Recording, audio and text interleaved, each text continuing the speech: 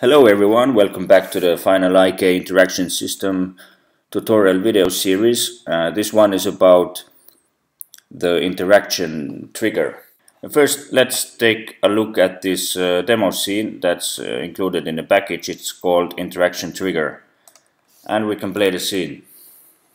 So in here you can just walk around, and when you get close to an object you can press E to start an interaction.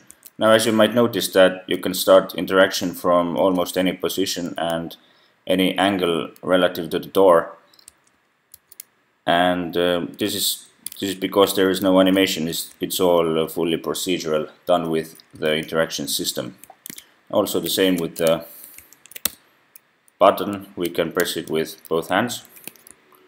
We can go and pick up this sphere, pick up this rifle here, or we can extinguish that cigarette butt, or we can also do full body interactions like sitting on a bench. Now let's go to another scene so I can show you how to set it up on your own.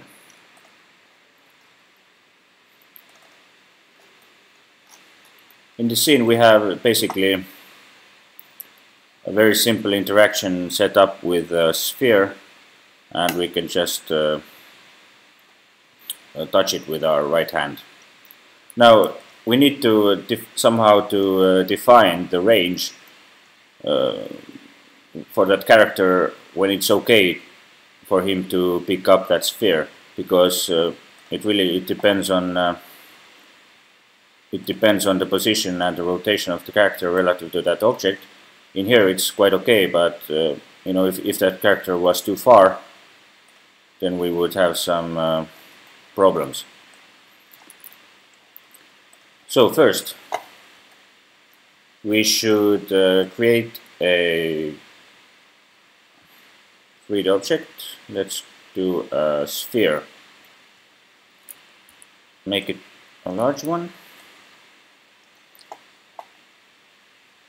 So I can just get rid of the mesh renderers and the mesh, and we see we have this collider only game object here. So let's add the interaction trigger component and define a range. Now you see here in the scene view, in the bottom left corner, you have interaction trigger visualization. Let's enable show range 0, so it will visualize this range for you. And it says here character position is not used for range 0. So here we have the character position. We also have camera position, that is for first person, for VR and stuff like that. So we don't need this that at this point. So the character position, we need to check use, then it will use the position and rotation of the character. Now it says character position radius is 0, so we need to increase the radius. Let's put it something 1. Now it says character position max angle is 0, so the maximum angle of the character's rotation, we need to increase it. Now we begin to see this range visualized. So at this time we can actually go and rename this to trigger, and we can parent it to the sphere, the interaction object. So it will always move along with the sphere. Now I can now you see that this current situation here defines the range, so that let me just lock it so I can move the character. That basically when the character is in the position defined by that radius here, and it's rotated so that it faces the direction of this filled in range, then the character position and rotation is valid, and we can start. This is the rotation range, so we can start the interaction. Now we can add some offset here.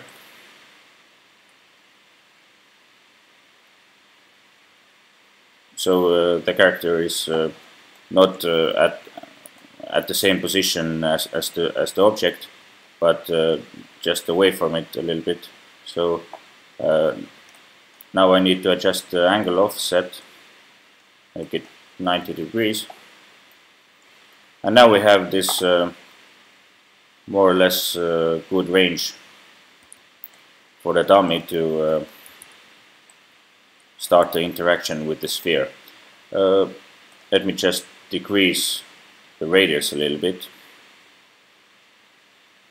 Now, one thing you need to notice is you will have to make sure that the collider is larger than the radius. This visualized range should be inside this collider. So I will just increase collider's radius. That is because the interaction system automatically keeps account of all the interaction triggers that are in contact with it. Actually, you see that the collider has been set to is trigger automatically, so it will not collide with your character. The reason we have that collider here is that the interaction system will automatically keep track of all the trigger colliders that are in contact with it. So in order for that to work, in order for Unity triggers to work, we also need to have a rigid body and a collider on the character. Usually you would have it anyway, so let me just add quickly a rigid body. Set is kinematic, so it wouldn't fall, and the capsule collider.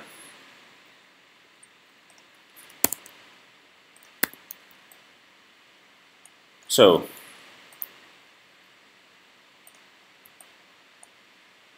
now we need to write a little bit of code for the interaction trigger to work. Let's just save the scene and go back to the interaction trigger demo scene. Let's find the character. And here you see that there is a script that controls the interactions. There is user control interactions. That is a good starting point for you, a good reference on getting started with the coding for the interaction trigger. But for the sake of this tutorial, let's just start from scratch. We can go back to the interaction system tutorial demo scene. Let's create a new script, call it interaction control perhaps, and we can add it to the character.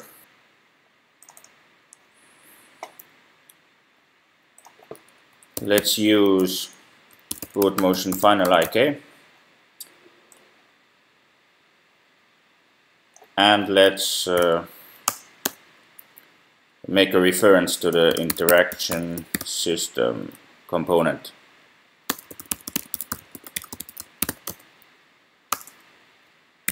Let's make this GUI function for the demo purpose.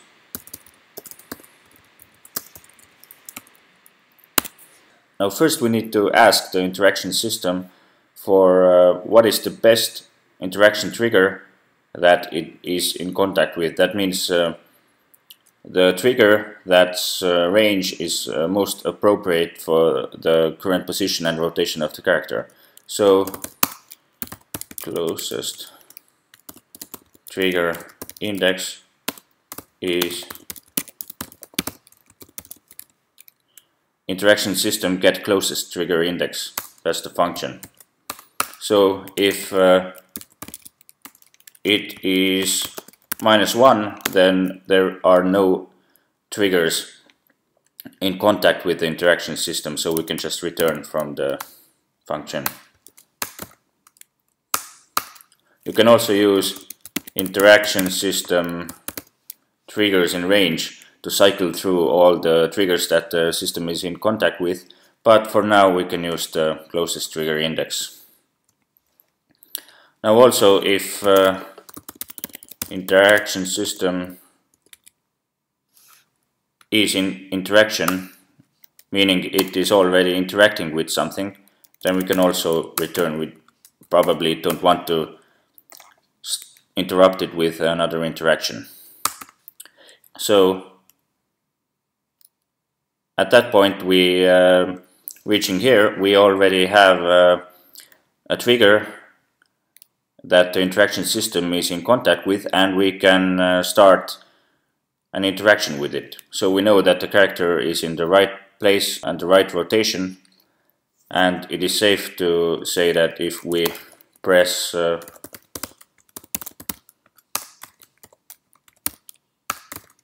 key, then we can make the interaction system trigger the interaction.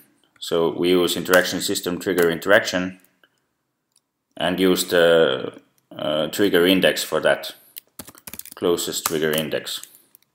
So basically that line tells the interaction system to start an interaction with the closest trigger that it is in contact with. And we set interrupt to false, so it would not interrupt any ongoing interactions. Actually, that lines, because of that interrupt here, we don't even need this line here. So let's test out this code.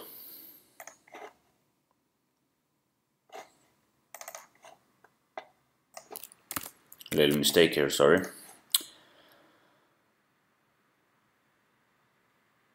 So we just assign the interaction system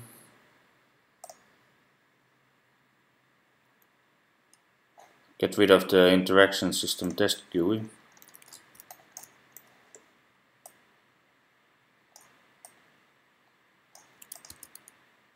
And when we press E, then we can start interaction here with the trigger. Now we can visualize it better that if we put the label here, that in this place where we have a valid trigger in range, we can just write GUI layout label, press E to start interaction. So when we have a trigger in range, we should see this label displayed in the game view.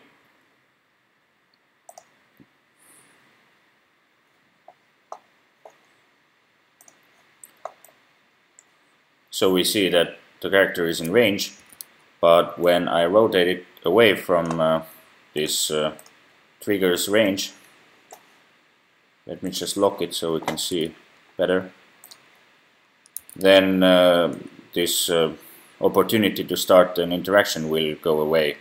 And the same when I move the character outside of the range. Now the problem with this is that we probably want to start an interaction with a spherical object from any angle, any approaching angle, so not just this place here. So for that we have this orbit toggle here in the interaction trigger. If we enable it, you see that it creates this like an orbital range.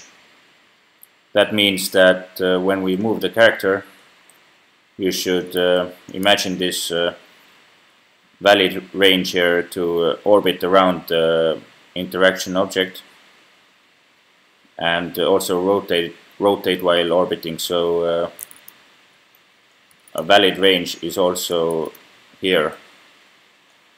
We see that we can start the interaction by pressing E. And also here.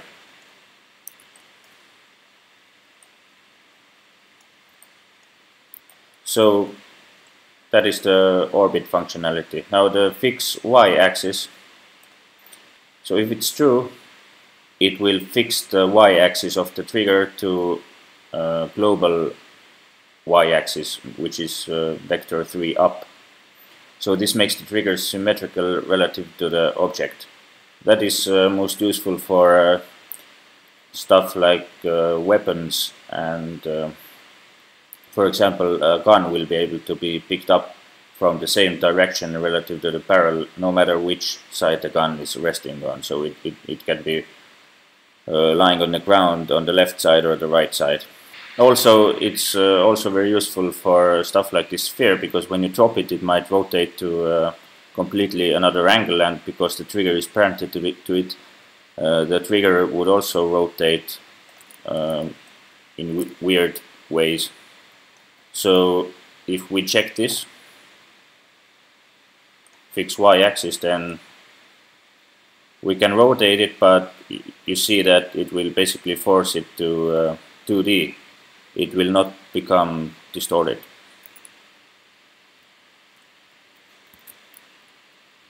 So now let me give you also a real quick look at what the camera position is all about. For that, as I said, this is for first person or VR solutions. So let's just open the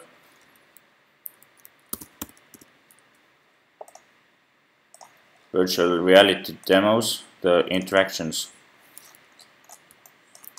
This demo requires a VR headset, but at this time we don't need it. I will just show you what this trigger thing is all about. Let's find the button here, it's the easiest. So basically this button uses both character position and camera position. So the character needs to be in the right spot, and also the camera needs to be in the right position and rotation. So this thing here shows us how the camera position should be like, and we can edit it here. We have the look at target, which is the button object here that the camera should be looking towards. That is the direction, is the zero normal direction. If we edit it, you see that the whole thing starts rotating. Max distance is the max distance of the camera from the object. Max angle is it defines the angular range for the position of the camera, and also fixed y-axis is the same as we just discussed. When using this, we need to go to the interaction system, find the character,